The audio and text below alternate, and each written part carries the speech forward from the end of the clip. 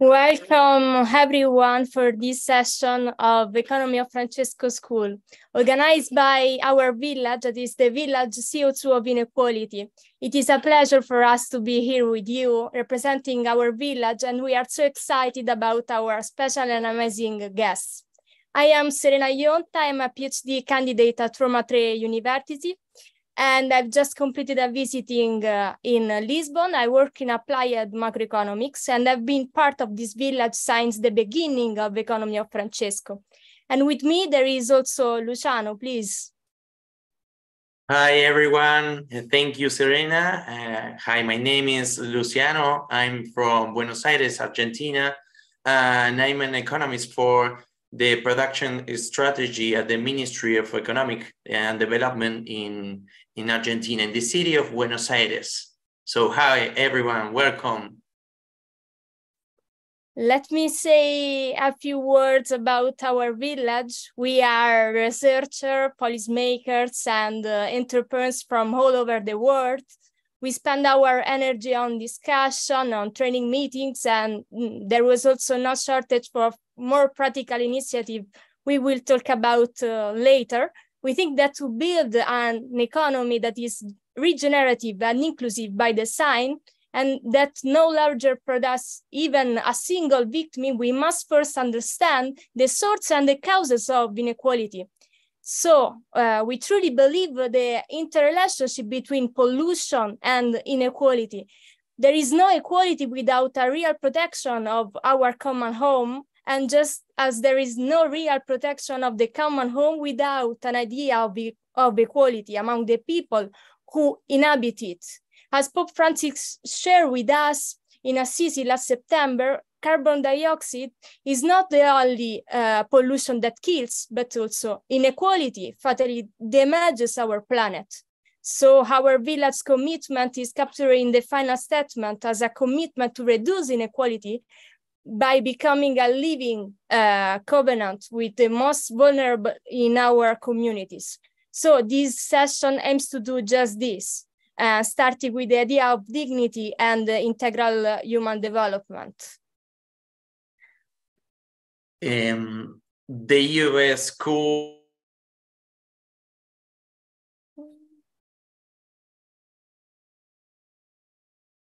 Oops. So maybe there is.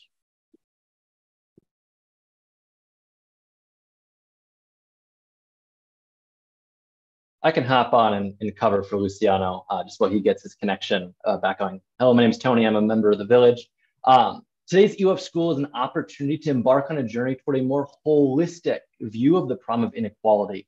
The theme of this year's UF School is capitals beyond capitals. And really, inequality is a social challenge that transcends financial capital and capitalism. And so it's important that we focus not just on inequality, but on inequalities that threaten human dignity and integral human development.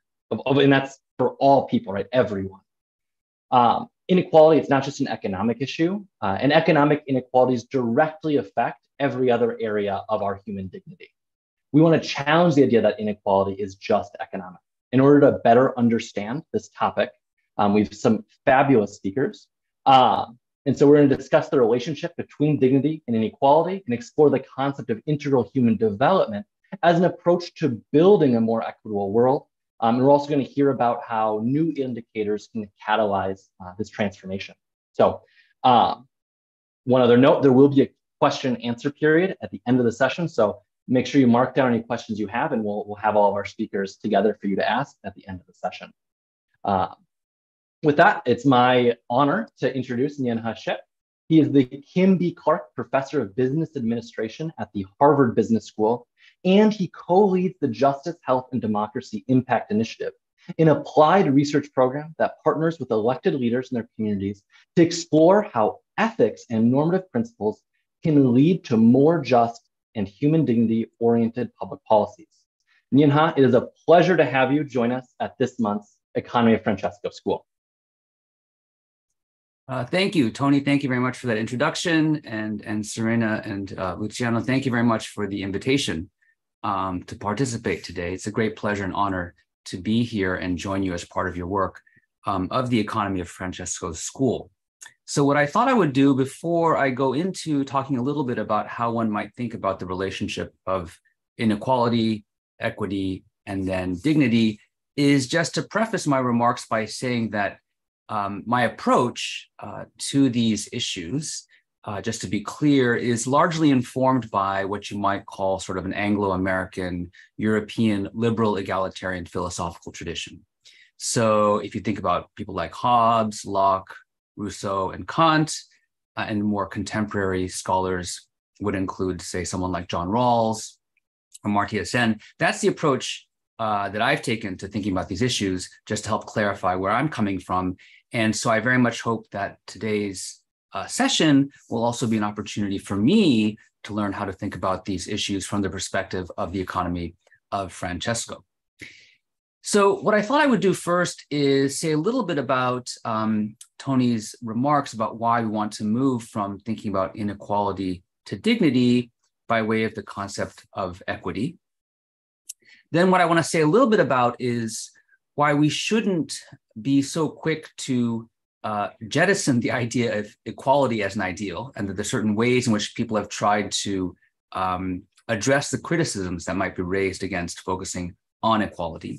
And then finally, I want to talk a little bit about dignity, and I think some of the challenges that are also there in thinking about using dignity as a way to capture what it is that we care about in the context of thinking about economic policies and activity in a way that is relevant for practitioners here today. So I think the first move that people make, right, in moving from inequality to equity is that inequality often is sort of outcome-oriented.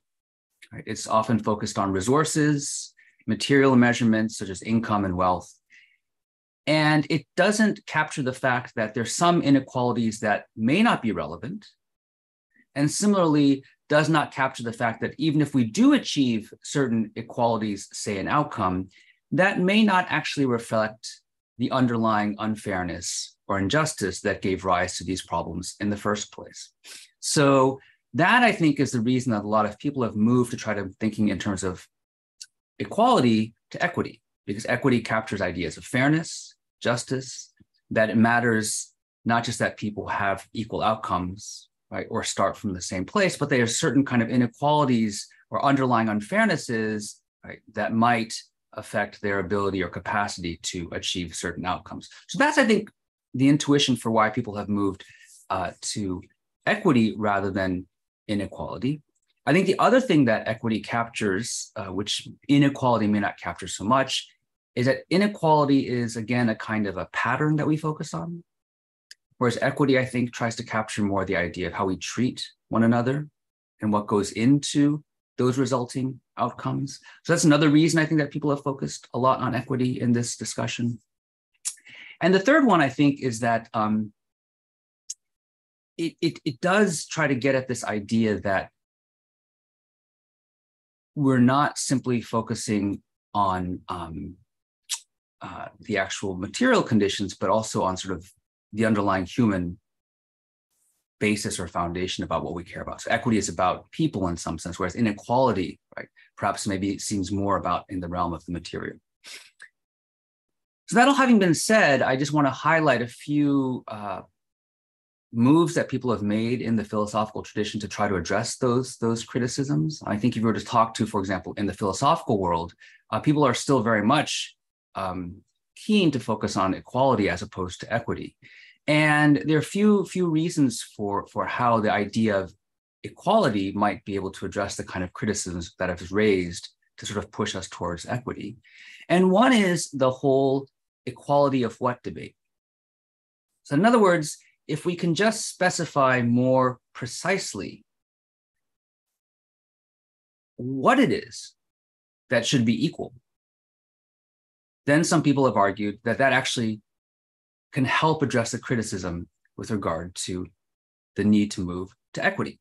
Right? So for example, if we think about equality of opportunity, right? Or if we think about equality of certain basic kind of resources that everybody would need to be able to achieve a good life, as opposed to, say, simply focusing on outcomes. That's one way people have said that we can both address the kind of concerns about the simply outcome-oriented nature of inequality, the fact that we focus also on the underlying unfairness and inequality, right? And then simultaneously get to the idea of being able to treat people in a way, right, that reflects a way to respect the right kind of equality. So just want to put that out there, right? So that for those of you who are sympathetic to thinking in terms of the idea of equality, that one way to address the kinds of criticisms that people have raised is to focus on the equality of what discussion and really clarify exactly what it is that we care about that should be equal in that respect. I also want to focus on one important idea of equality that relates to dignity, which is that at the fundamental level, equality is a very powerful ideal. Right? And the idea of dignity can't do justice to what we think about unless we take seriously the idea of equality in dignity, right? Because dignity ultimately is about status, and it's about the idea that people have equal high status. And so in that sense, right, we can't get away from the idea of equality. To close, I think the challenge in focusing on dignity is that there is a component of the concept of dignity that is inherently about one's own sense of self. Right? It's not just how we treat others and view others, it's also how we view ourselves. And that subjective element of dignity can sometimes get in the way, right? Because it could be possible that people could be in situations that objectively we see as quite unfair, quite lacking in certain kinds of basic material needs. But we wouldn't want to say that they should somehow see themselves as having less dignity, right? Or being somehow less worthy. Because the idea that the poor can have dignity, right? That people can be in difficult situations and have dignity is a powerful idea. And so that's the one challenge I want to raise for our conversation today about why dignity, while I think it is the right concept and a powerful concept, there is this kind of self-conception and self-perception part of dignity that we also have to be very careful about, and being sure that we don't attribute to people either a lack of dignity, right? Or perhaps in some sense, an inflated sense of dignity when that is inappropriate. So I hope that is a helpful foundation on which to begin our discussion today. And thank you very much. And I look forward to our discussion.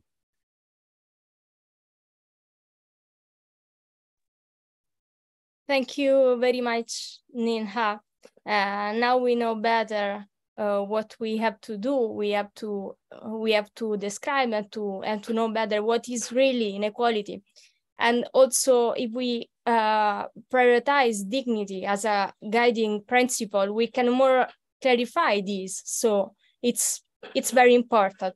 But you will be back with us later for another discussion.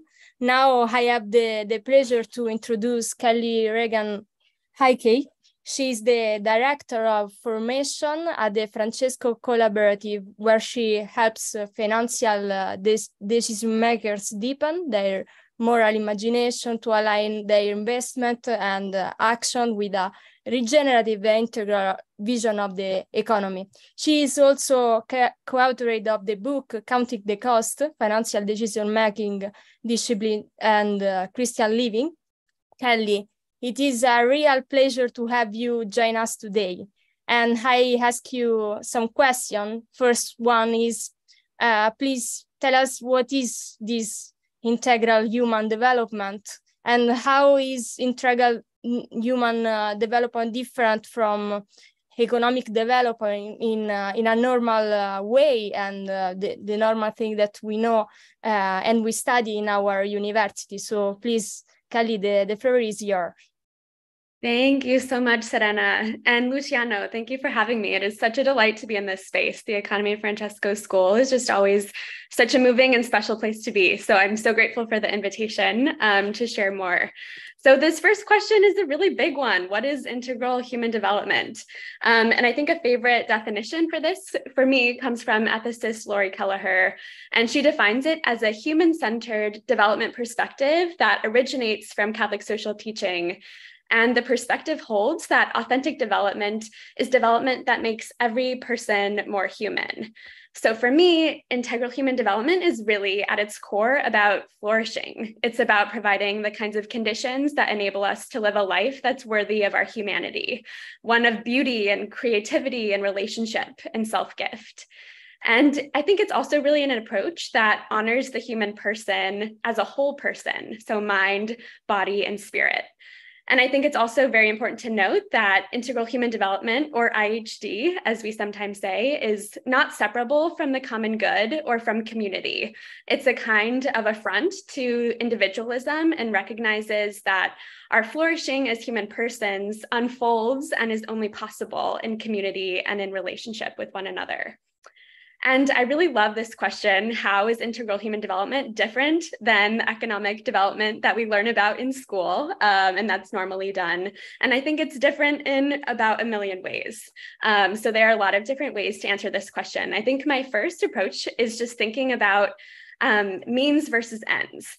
And the dominant approach to economic development, the dominant approach of economic development that we study so often in our universities, I think, defines the end of development as a profitable economy. It sees people as means to achieving metrics of economic success and seeks to make people not necessarily the ends of the economy, but make people the means for the economy and the economy as an end. And I think, too, it also really seeks to make individuals producers and consumers in a system without regard for their larger sense of humanity. And integral human development, I think, on the other hand, rightfully sees the economy as a means for human flourishing. It sees the proper end of the economy as the flourishing human being and not the other way around. I think, too, integral human development puts ultimate questions, so questions about meaning and truth and goodness, in priority of place. And it really asks where we're going and why we're going there. And normal economic development, I think, doesn't ask ultimate questions. It has defined its purpose as growth and profitability and consumption and unlimited choice as its ends. And I think it's kind of the technocratic paradigm that Pope Francis mentioned so often in Laudato Si'. It's really an acceptance of every advance in technology, regardless of its impact on human life and what it means for human life and society and culture. I think, too, participation is a key theme that distinguishes integral human development from many forms of economic development. So Pope Francis tells us again and again that those on the peripheries of the society should be at the center of the conversation when it comes to discerning solutions that better enable human flourishing. And dominant approaches to economic development, I think, are often more about scale. It's about a top-down administration of a solution that can work everywhere. So in essence, it's about bigness. And IHD recognizes that global communities are diverse and that what works somewhere will not work everywhere. And one of my very favorite US writers, Wendell Berry, often writes about the beauty of smallness. And I think integral human development really is about operating at a small scale, and it gives control and power to particular people who are committed to a particular place. And I think one final note about integral human development for me, too, is that I think so much of our economic system and our economic development is focused on wealth accumulation as kind of the ultimate goal. And there's a sense, too, when we're thinking about inequality, that there can be an affront to integral human development, both in poverty and with wealth. So we hear again and again that wealth is the root of all evil in the gospel. So just recognizing that at both ends of the economic spectrum, there's a risk, I think, to our inherent development as human beings. Thank you, Kelly. As you know, we as Economy of Francesco are very practical also. So we want to know in the real life, what are the implications of what you say before, and especially if we think about our culture and our anthropological system? Yes, such a good question. I love this question of practice. I think we can, and that IHD can really be embodied in many different ways. So thinking about my work with the Francesco Collaborative, we work mostly with investors and financial decision makers that are interested in transferring their capital to more kind of values-aligned prophetic visions of a flourishing economy. So one example I think comes, it's a programmatic example in that as people with capital, investors, they can fund opportunities and programs that can improve the material well-being of others. So one example, there's an NGO in Ireland that funds clean cook stoves. And that's an example in Eritrea and Ethiopia. So for women there, it gives them safety. They don't have to go out and collect firewood. It also improves air quality. It's safer for their children. They have more leisure time. So that's, I think, one example of what does it mean to just improve basic material standards. I think another example is also structural. So in our work, we also are pretty deeply embedded in the cooperative ecosystem. So what does it mean to give workers participation in decision-making and in sharing the profits of their labor? So I think that's another example of how are we setting up and structuring our organizations, and we can do that with an IHD lens. And I think one other example is also our own mindset and our own kind of perspective. And we can begin to really embody integral human development in our own lives when we begin to shift our own paradigms. What does it mean to embody kind of a posture of what we say is non-maximization, of kind of a letting go and not needing to seek for investors, for example, unlimited financial return and growth? What does it mean to dare to define our own success, whether that's professional or personal or economic, outside of the contemporary marketplace, which seems to equate a successful life with wealth accumulation?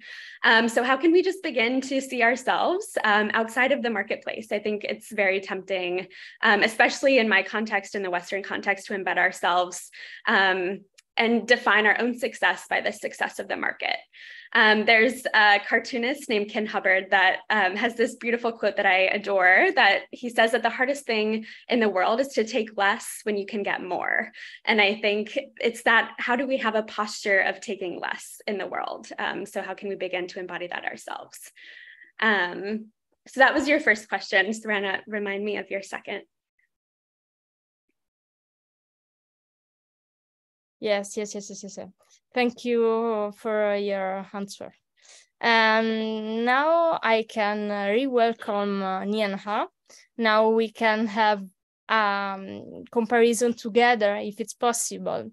And I would like to know, how do each of you see the concept of integral human development, Kelly, share fitting into the vision of dignity? If these two things can, how can I say, speak each other, and we want to do this link together if it's possible. And another thing that I want to know is that what are the biggest barriers to the institution, either governments or private institution, centering the work of dignity and what we said before about this relationship? And if you want to say something together and to ask something each other, it's a pleasure for us to hear you and your precious speech. Thank you. Please, Nianha, if you want, the floor is yours. Thank you. No, this is a great set of questions. I think based on my understanding of integral human development, we could very much understand it as grounded in the recognition of dignity of individuals, right? So the idea of the inherent worth, the importance of thinking about human flourishing. So I think that's exactly, I think, very sympathetic and sort of compatible in that way. I think the one thing that I would be interested in learning more about which is, at least for me, why dignity is a powerful concept, is that dignity is also inherently relational. In other words, it's how we stand in relationship to one another. It's about our status, right, in a society or in an economy or in a community in relationship to one another. And I think for me, that's a very important idea that is captured by the concept of dignity. And it'd be interesting to see where that comes into play in the context of integral human development. I suppose maybe it comes in your idea of thinking about relationships or membership in a community, but there's something about that idea, I think, that is important to at least highlight in the idea of dignity. And so that's sort of one thing there. And then the other thing I'll just throw out there as well is that because of that, in a capitalist economy, my own view is that it's impossible to have equal high status or dignity without widespread ownership of capital. So I sort of leave it at that, and would be interested to sort of explore that further with you all.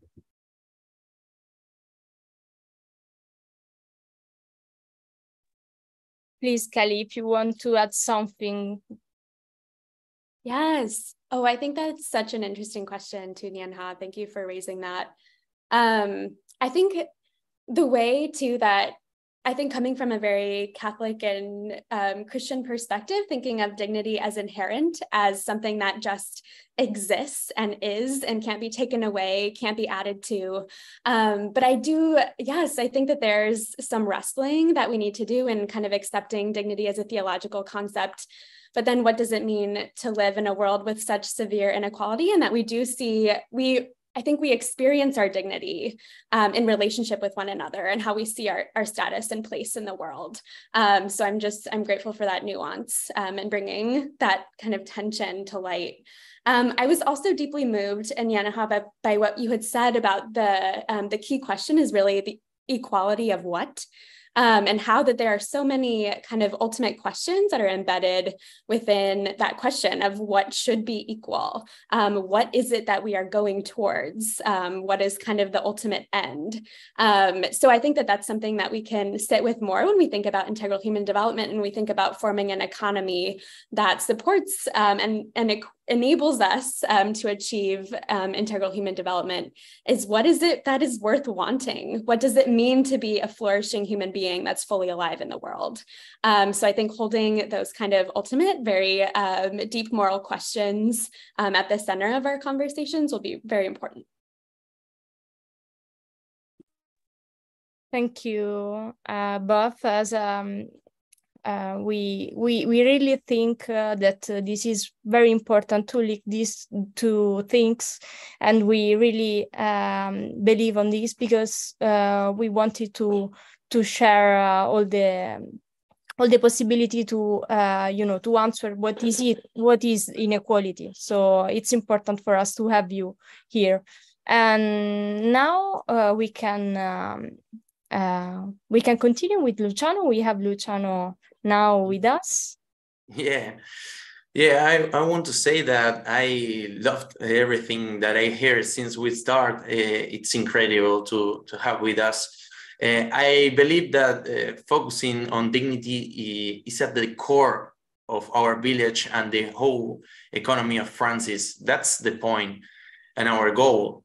And I think it is fundamental what Kelly pointed out. We must focus on economic being means the economy being means to the human being, and not the human being a mean for the economy. That's fundamental for us.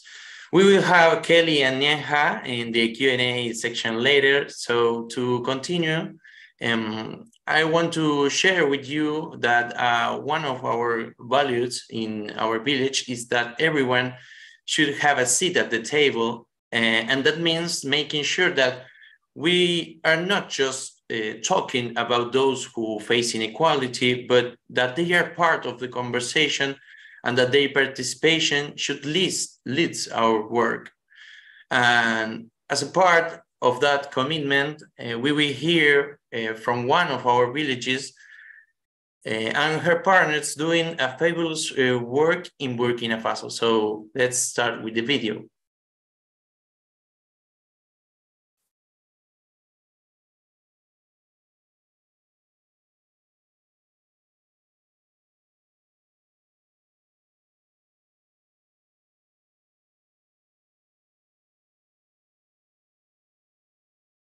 Do we have the video? Slight technical misclicking on my Okay, no part. problem.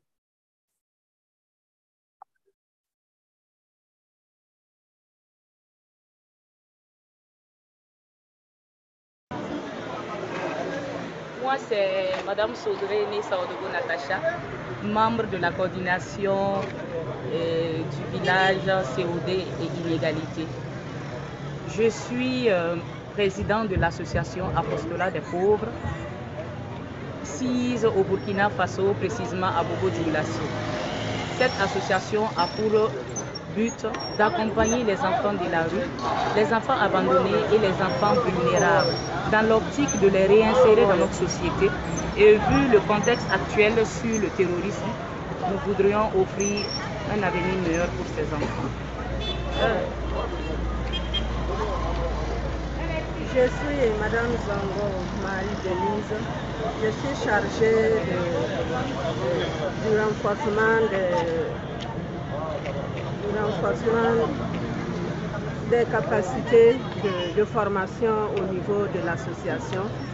Et vu l'état actuel de notre pays, nous sommes à la recherche des fonds pour construire une école de formation sociale et une école pour les enfants de la rue. Merci. Bonsoir à tous. Moi, je suis Victor Erosine membre de l'association. Je vais vous brosser un peu les activités que nous avons pu mener depuis 2020 à la création. Nous avons pu soutenir la scolarisation de 2 enfants de 2 années consécutives. Nous avons pu travailler à voir le résultat de l'association. Également, nous nous retrouvons chaque mois pour des rencontres, pour des réunions, dans le sens de voir ensemble comment aller de l'avant. Nous avons organisé 3 formations, prévu 3 formations en faveur des membres et 2 sur les 3 ont été déjà réalisées. Ce sont des formations sur la vie associative pour imprégner tout le monde parce qu'on n'est pas forcément au courant de la vie associative.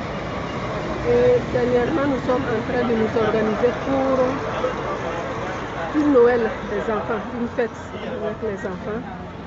Et voilà, nous sommes en train de prendre des contacts pour que cela se concrétise d'ici la fin de l'année. Voilà ce que je peux dire sur ce que nous avons déjà fait. Et on continue par la grâce de Dieu.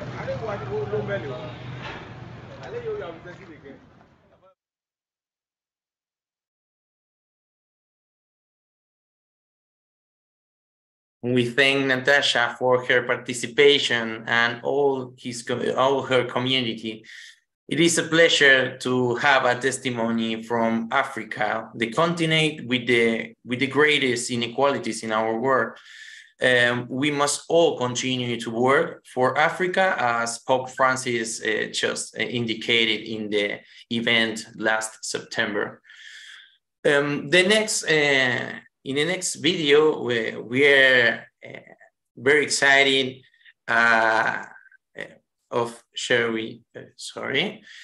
We are excited to share with you this project in which our villagers were working to explore in first-person approaches to a more comprehensive vision of inequality and dignity. So please, Tony, share with us the next video.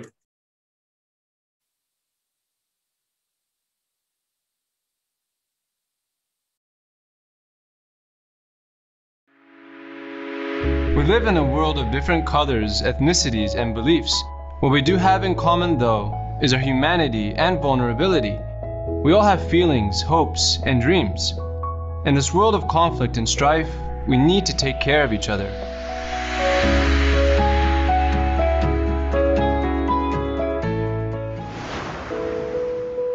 ¿Te sientes parte de la sociedad?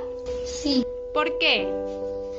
Porque yo ayudo, leo, estudio, hago mis tareas, me voy a mis clases, me voy al jardín, como y me voy al recreo y vuelta vengo y ahí hago mis tareas. ¿Cómo crees que podemos involucrar a todos en la sociedad?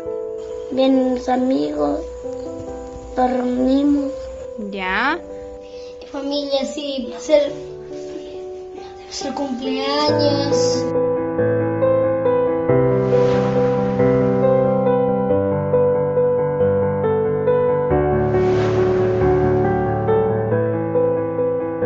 We are in the community, but we need to change our, how to say, understanding for other people, because everybody is different.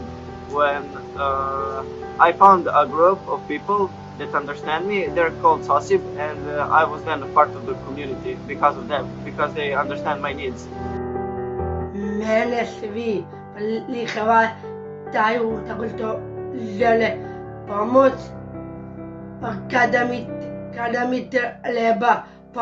That was like message to other people that we're all that we are the same, and we could go and do things together as we are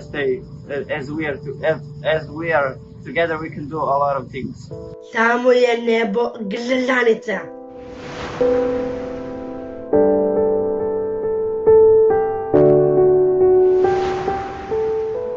Soy de la provincia del Carchi, Cantón Mira, parroquia La Concepción, pero toda mi vida he residido aquí en la ciudad capital. En las actividades que estoy involucrado en estos instantes, yo tengo que estar.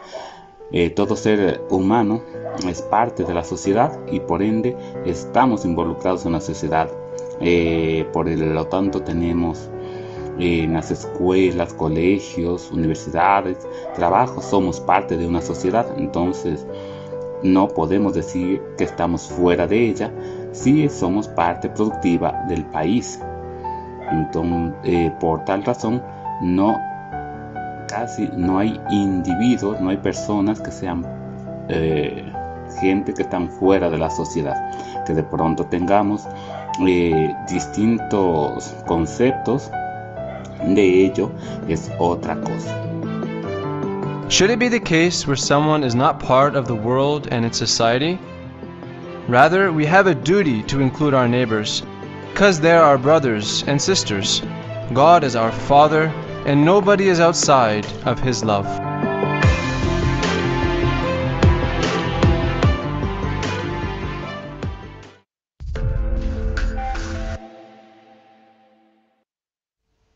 Hi everyone, I hope you are fine.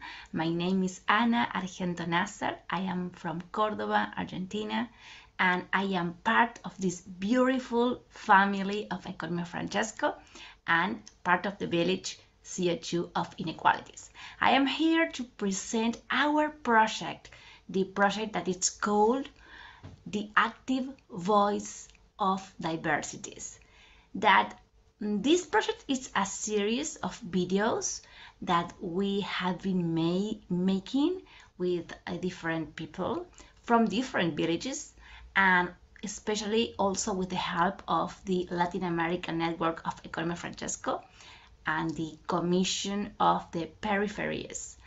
And well, we have already two trailers that you can watch on the YouTube channel of the Economia Francesco. And what is the objective of this project? The main goal is to open space for people who are living in the peripheries and that their voices are here for all over the world. So what we have made is create a script in where we show the idea of that all people live in the world together, and we need to acknowledge each other, okay? And we ask the people the three same questions for everyone. They answer these questions, and then we, with addition, make the mixture between the answer, for example, from people with disabilities, migrants, native people, children, etc. Well, and the background of this is the model of communication and legitimate acknowledgement of the disability that I work on it with my team of Polyworld Math Foundation. For that, we have the help of the foundation and also the help of Stratia Production, that is a social enterprise that help us with the edition of the videos. The idea of this video is also to ask you for help to join us to this project. We need a lot of hands to continue making the videos. The idea is to make chapters, different chapters with different issues, problems, and people talking. So, well, maybe if we have more hands in 2024, we can reach our goal. So, well, if you want to help, please write to the email of our village, co2inequalities@gmail. Well, thank you, and big hug for all of you. It is a pleasure to have Anna in our team. She's great. Despite, I want to say that despite the difficulties and challenges we face, I'm happy to know that in our communities, countless people are counting with us. This event will help us to get more people involved in addressing the inequalities present in our communities. So, Serena, please continue.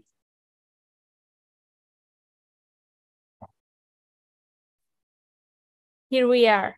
So now we can speak about inequality in a first person. So we have maybe some video. Tony, can you confirm this? No video, just right over to my mouth. Okay, so we can go with another sharing. Basically, what we want to know from Nian-Ha and Kelly is to moderate the live chat if there are some question, if the people ask something. We have some question from the chat of YouTube.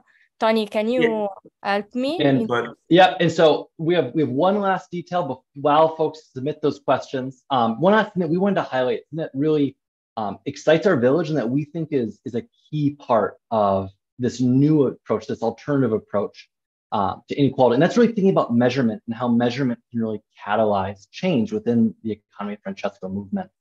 And to really anchor that excitement for us and for our village, I want to start with a story. The story takes place in 1947 in the city of Geneva.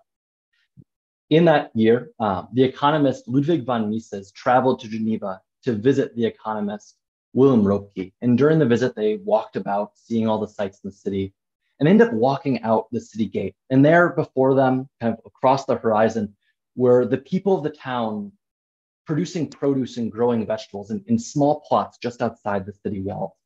During World War II, when there was great famine and many people were struggling in Europe, the city had given this land to the community and so that they could grow their own food and so they would suffer less. But it became so popular that even when the war ended, the people continued to grow food there. And so von Mises, as he surveyed and looked at this land, he said, "Oh, what an inefficient way of producing food. And Roki listened and nodded. Perhaps that may be true, he said. But perhaps it is an extremely efficient way of producing human happiness. And we think that this dichotomy, right, between what you measure being what is viewed as success is really important. Because within the economy of Francesco movement and within our vision of the economy and of social progress, our end is very different than the prevailing end of the economy, as has been discussed previously in this conversation. The existing measures we have to measure the economy reinforce a merely financial conception of the economy. Instead, we view the economy not as something external that we transact with, but instead, the economy is the myriad shared ways that we create, care for those we love, and use capital, not just financial capital, but all forms of capital to become individually and collectively whole. And so measurement is an important way that we can help shift the structures of our government, the economy, and communities toward integral human development, toward dignity, and really as a tool to address inequality. I'm reminded of an example that friend of the economy of Francesco, Vandana Shiva, uses often. Early in her work organizing farmers, they would often come against corporations, and the corporations, their key performance indicator was yield per acre. How much stuff could you grow measured by weight, by quantity? But when in their organizing, they kind of transitioned, instead of trying to talk about yield per acre, they talked about nutrition per acre. And that all of a sudden changed the frame, right? Because growing a monoculture with lots of chemicals, that wasn't the way to bring about dignity. It wasn't a way to bring about integral humanness in that community, but instead growing native plants, right, in a diverse way that focused on the nutrients that humans needed. And so we think measurement is really important for achieving our goals, right? When you set a goal with your measure against it, it's a lot easier to perform and meet that goal. But beyond just using measures as a way to track performance and accountability, we also think that measures, especially in a movement like the economy of Francesco, where there are many emergent ideas that we are trying to share, we believe that measures and indicators can be catalytic. To quote one of the handouts from today's lesson, measures can be used not to narrow the focus, but to trigger conversations, attract new change agents, encourage new partnerships, and foster joint exploration.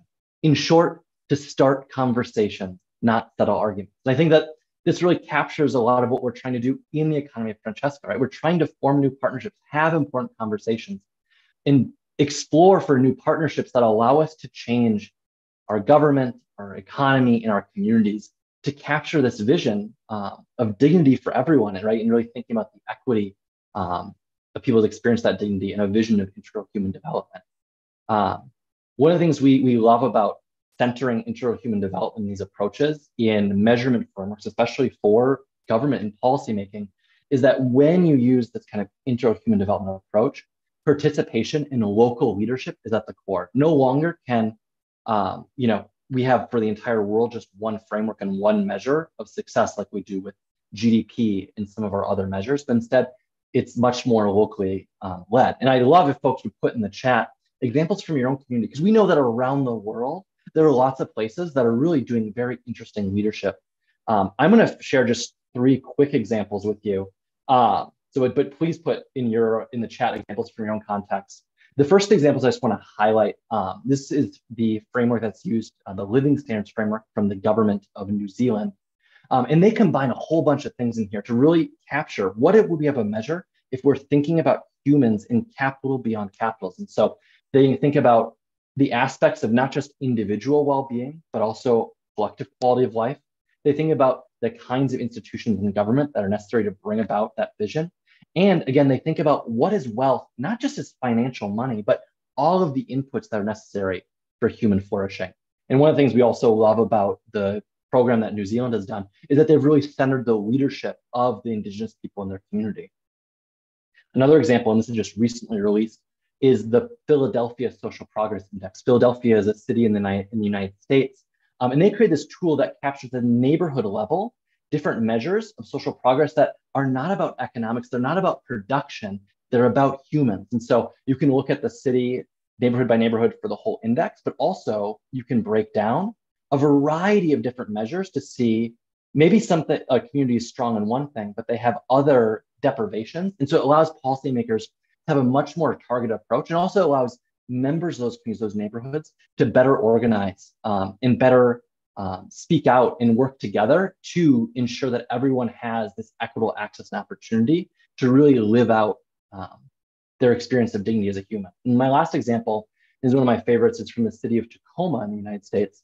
And they have a very similar mapping tool, but something that we love about this Tacoma example is that it's not just something that the government made to put online and look at sometimes, or for the mayor to use in speeches, but every single office in their city, all the way down to even the garbage collectors, use this as they design their public policies to ensure that the dignity of all people is integrated into every step of the policymaking process. And so while these are examples that I shared from government, there are many examples around the world, and there's many great opportunities for us in the economy of Francesco to organize with our communities, with our villages within the movement, but also our local hubs, and talk to our community about what are the indicators and measures of success that we think capture integral human development, that we think can help us address inequality in a dignified way. And then you can use that organizing, right, to put pressure on the decision makers of your community to really create change and really build this movement of movements that is the economy of Francesco. So with that, we're going to re-welcome Nyanha and Kelly for the question and answer period. Please do continue sharing those questions, though there are so many incredible questions that I wish we had an extra hour. But Nyanha and Kelly, the first question we're going to bring is, how can we stop being consumers and go back to being integral humans? Can we handle the change in the job market, shift from progress to prosperity? And do you recommend cooperatives over for-profit business models?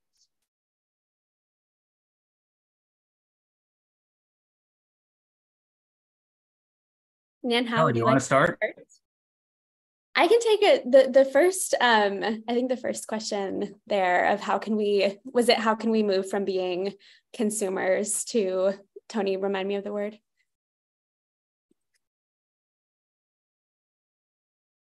Integral humans. Integral humans. I'm thinking even of just small steps we can take. I think so often we're focused on finding these enormous solutions to our problems. We want to all be heroes on a grand scale.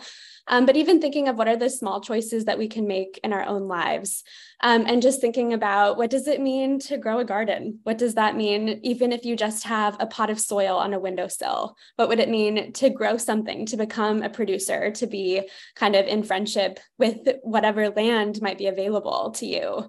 So I think that just focusing, I think, on the smaller things that are within our control that we can do. And then that way we're not, even if we grow one cucumber in a summer, that is still something that we produced and didn't consume. So how can we kind of shift and make ourselves less dependent, even if it is in very small ways? So I'd say that's my first take. Yeah, I guess just to add to that is also thinking about ourselves in relation to one another. So in other words, I think consumption is a very kind of individual activity at some level, right? And it's really focusing on the individual as sort of, and I think that's important for other reasons. We don't want to deny the importance of meeting certain basic material needs. But I think is if we can, and this is where the dignity component comes in, is recognize the importance of being recognized by another person and not forget that. I think that for me is at the heart of getting away from being consumption, because consumption ultimately can be solipsistic and simply about what it is that gives us pleasure and what gives us we desire. But I think if we can sort of maintain that we can only see ourselves as truly human in the eyes of others, that's a way to sort of get away from this individualistic kind of consumption and thinking more in terms of how we can do things together in a certain kind of way that isn't just about production, but things more generally. I'm thinking too, one other piece that came to mind, and I think it was John Paul II. It could have been another pope, but again in the encyclicals we find like this invitation to focus on being over having, and I think that that's a really beautiful distinction of what does it mean to become more human, to live a life that's worthy of our humanity. And consumption, and especially exorbitant consumption, is not a part of that. It's not conducive. We all have to consume in some ways, especially in the economy that we've built. But what does it mean to kind of focus on that ethic of simplicity and what it means to be a person over having, because accumulation doesn't make us more human. Perfect. Thank you both. Another question, this one comes from Ida Marie. What is the best way to talk about dignity if it has this subjective and relational dimension? Especially if you want to avoid focusing too much on outcomes in the way that talk of inequality sometimes does. And to kind of anchor that, they followed up with, what is the best way to measure it without neglecting underlying unfair structures, which is such a key component. So how would you guys address that?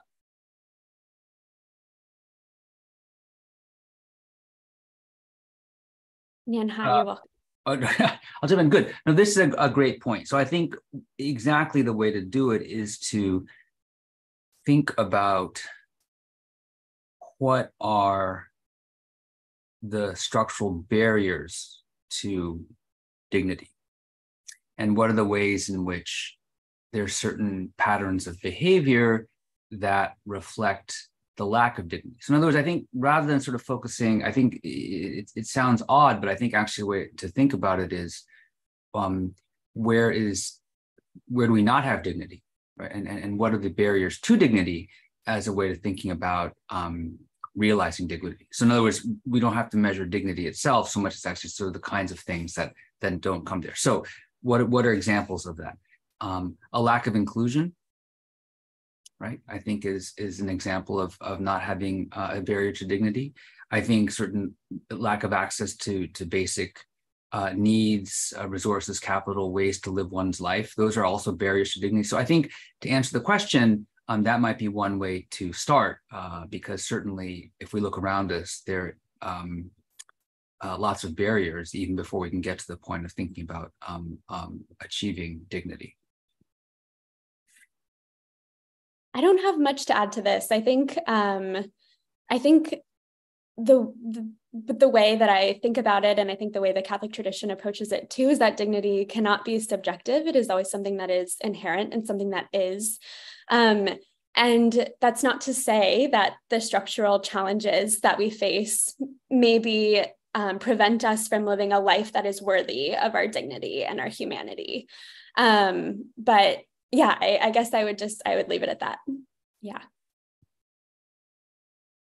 Thank you both. And I wish that we had endless time. I think both the wisdom that both of you bring is so deep, but also the questions that this community is bringing are fabulous. So we're continuing to collect those questions, and I'm actually being told we can go a few minutes over. So one more question. I'm going to do a quick scan of the questions. I'm sorry if your question is not the one we pick. What can regular citizens, the non-policymakers, do to promote integral human development? And is it possible for anyone to do something about it? And Kelly, I'll let you start on this one because it's more in your wheelhouse. Yes, I am a deep believer that we all can embody integral human development in the world. I think we do that by focusing on our relationships, by focusing on mutuality, by focusing on our own lifestyles. Thinking even back to the COVID-19 crisis, and also Pope Francis, he wrote this beautiful book, Let Us Dream, in 2020. And he invites us to see crises as sifting, and it calls us to recognize what's most important, to shake up our lifestyles, to shake up our priorities, to challenge ourselves to really think about ultimate questions. What's most important? What are my ends? What do I believe in? And I think when we focus on bringing those kinds of conversations and that deep reflection into our lives, we become more human. We are called to think deeply and reflect on the profundity of our lives and where we are are here together in this place. So just thinking about how can we invite ourselves daily into a kind of depth that is worthy of our humanity. And we can do that through contemplation and a reflection. And we can also do that in the way that we treat one another. One of my very favorite quotes is this idea that God loves adverbs. God cares how we do things. So do we go about our lives lovingly? Do we do it in a way that enables other people to see their worth and to experience their own dignity? So I think, yeah, just our way of being in the world is central to any kind of vision for integral human development. And I think the more that we can focus on crafting that and making that something that is beautiful, the more our society will begin to reflect that inner beauty. Just very quickly, I don't know if this is exactly specific to integral human development, but something that I focus on a lot as an instructor in a business school is to try to encourage my students to find a space between cynicism and hypocrisy. That, in other words, we have to be realistic about the challenges that we face and not simply think that everything is going to be better, so avoid hypocrisy, but at the same time doing so in a way that doesn't fall into what you might call cynicism or complacency. And I think the way to do that is to sort of maintain that kind of hope. And this perhaps is in a way then actually that sort of brings us back to the sort of the Christian tradition, but certainly I think that sense of hope and not losing that sense of hope, so that sort of keeps us from falling between hypocrisy and cynicism is, I think, a challenge that is very hard given the way the world is, but perhaps that may be a place to start.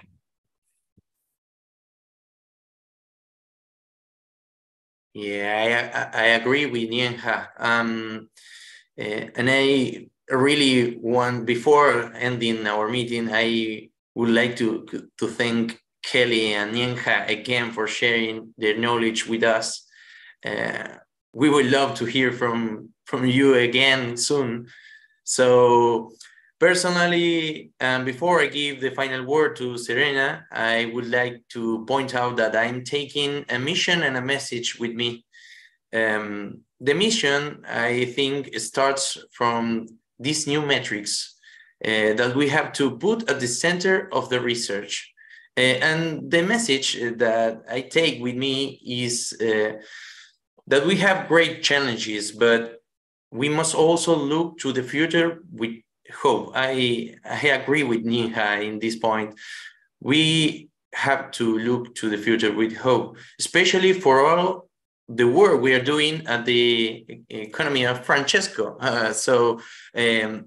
I think we have to put the dignity of the people at the center of the economy and in the economy science too, especially also in our communities within the very particular realities. So thank you very much. And Serena, please go ahead. Thank you everyone to being here with us. Please remain with us because we have the next Economy of Francesco School, the next session. It's a session organized by the Village Life and Lifestyle on September 25th. So stay with us and goodbye, everyone. Bye-bye. Thank you.